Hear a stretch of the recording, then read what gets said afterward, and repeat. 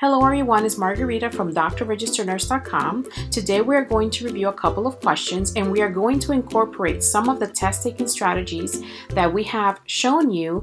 And if you have not seen those videos, make sure you go under the Dr. Registered Nurse playlist. They are all there. Now let's get ready to review some questions.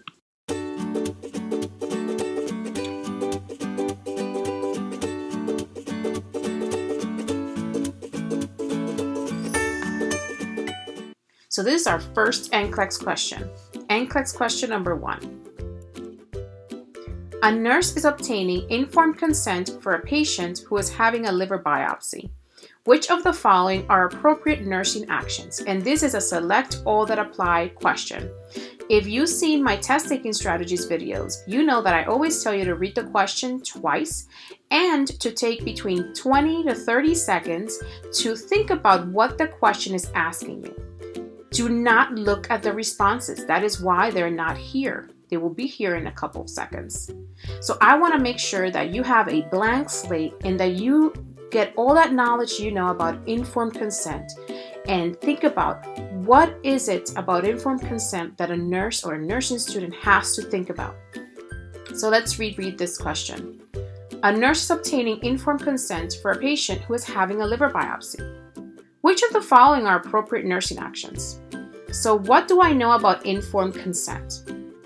I know that this is a consent form that the patient is going to sign, or if the patient has a power of attorney, and that is a person that the patient has assigned to make decisions for the patient, that allows the patient to agree to a procedure, an intervention that's going to be done. And the patient has to be fully aware of all the risks and benefits that come with this procedure or surgical intervention. And as a nurse, I have to make sure that my patient understands what are those risks and benefits, and if they have any questions, to make sure they ask them. I'm going to be witnessing this consent, so my signature is going to go on the consent. So when you have your signature on paper, this is a legal document, so you want to make sure that the patient is fully aware of what's going on at all times. And that means that when you do your neuro assessment, when you're going in there and doing your nursing assessment, and part of that is checking if the patient is alert and oriented times 3 to self, place, and time, you want to make sure that the patient is mentally sound, mentally capable of understanding what that physician is explaining to them, because they are going to have, in this case, a liver biopsy. So now that I've thought about all that, and that took about 25 seconds, let me show you the answers. So we have A through E, and remember this is select all that applies. So there's going to be more than one response. So let's look at the choices. The first one, explain to the patient why they are having the procedure. Ensure the patient has understood the information about the procedure. Inform the patient of the risks and benefits of the procedure. Witness the patient signing the informed consent. Determine if the patient is mentally capable of understanding why they are having the procedure. So now, remember, we just went over everything that we know about informed consent. So automatically, you can start eliminating answers. So what is the first one you will eliminate? Let's go through them. Would we as a nurse or a nursing student explain to the patient why they are having the procedure? No, we do not. That is the responsibility of the physician. Would we ensure the patient has understood the information about the procedure? That is something that we as nurses do, so we will keep that answer. C, inform the patient of the risks and benefits of the procedure. Would we as nurses inform the patient of the risks and benefits as to why they are having a liver biopsy? No, that is the responsibility of the physician. D, witness the patient signing the informed consent. Yes, when we witness an informed consent, it means that the patient has fully understood the information that they received about the procedure and have also received information about the risks and benefits of the liver biopsy. E, determine if the patient is mentally capable of understanding why they are having the procedure. Yes, that is a nurse's responsibility. When we do our neuroassessment and we make sure that our patient is alert and oriented ×3, we are determining if the patient is mentally capable. However, there are some patients that might be nonverbal or that might have assigned a power of attorney for whatever the reason is. So you have to make sure that if that is in place, that you have the power of attorney either present or over the phone where their consent can be witnessed. So from all these choices, the ones that we are going to pick are B, ensure that the patient has understood the information about the procedure. D, witness the patient signing the informed consent. And E, determine if the patient is mentally capable of understanding why they are having the procedure. And we would eliminate the ones that pertain to the physician's responsibilities, which is to ensure that the patient has understood the information about the procedure, as well as the risks and benefits of the procedure. Next question. A nurse is caring for a patient who complains of nausea and vomiting 2 days post-operative after a cholecystectomy. Which of the following actions should the nurse do first? So following our test-taking strategies, let's read that question again.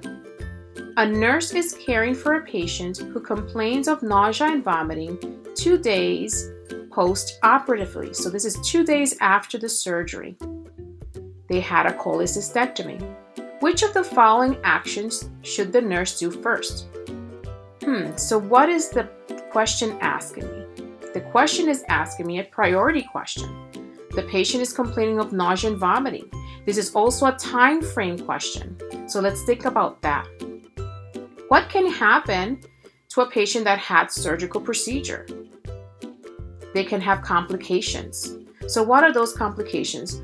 Well, if we go to the ones that result in a negative patient outcome, they can have infections. When they had a cholecystectomy, which means that they've had their gallbladder removed, they might have nipped something around that area, which is in the right upper quadrant. They might develop an ileus, or an obstruction, which might cause nausea and vomiting. That is one of the things that causes nausea and vomiting. And it can happen being that in surgeries, they give anesthesia, and anesthesia slows down gastric motility, so things are slow. They can, it might be a while before they actually start having hyperactive bowel sounds. It's normal to have hypoactive bowel sounds after a surgical procedure due to the anesthesia slowing everything down. So let's see what are our choices.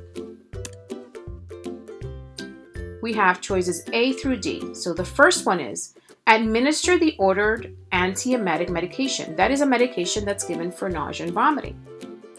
B, restart prescribed IV fluids. C, assess bowel sounds. D, insert a prescribed NG tube to decompress the stomach. Based on our test-taking strategies videos here in Dr. Registered Nurse, I've always said that if there are components of an assessment missing, the answer will always be an assessment response. If you have all of the assessment components in your question, the answer will always be an intervention.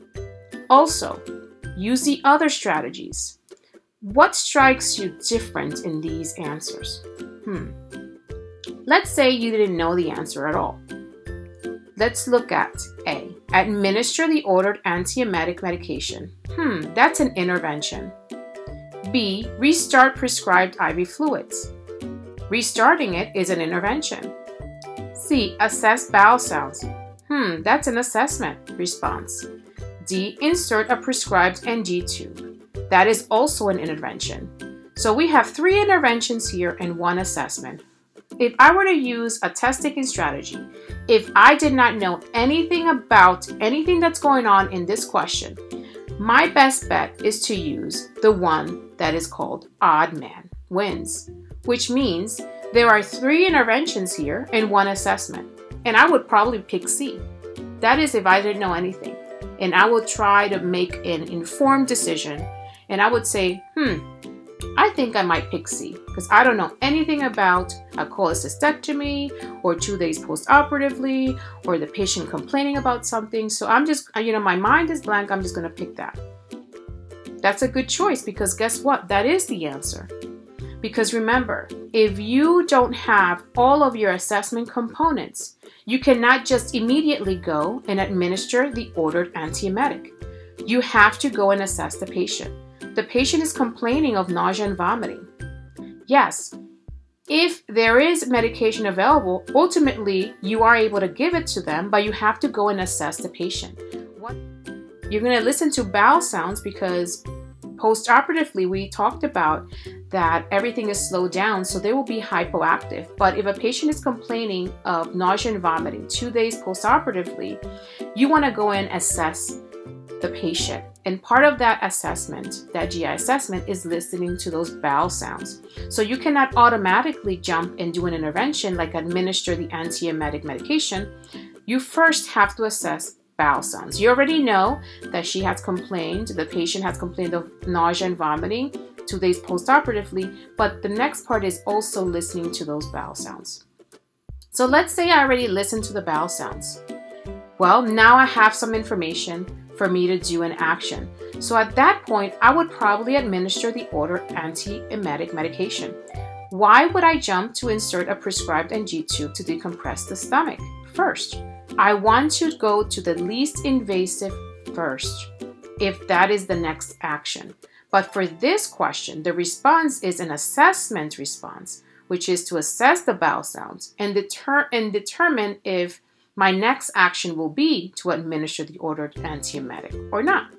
So always remember, if you do not have all of your assessment components in your question, the answer will always be an assessment answer. If you have all of your assessment components in the question, your answer will be an intervention. Well, I hope that these 2 questions were super helpful to you. We're going to do 2 more questions next week. The plan is to do 2 questions a week. Please put your questions down below. Don't forget to subscribe to this channel, like this video and share with your friends, and give me some feedback. Let me know what other questions you want to see. I'm always going to include at least one select all the apply and another question. Just make sure you go back to our video list, our playlist at Dr. Registered Nurse, and look through those test-taking strategies videos because I'm always going to incorporate those strategies in these questions. Well, I wish you a great rest of your day. Bye!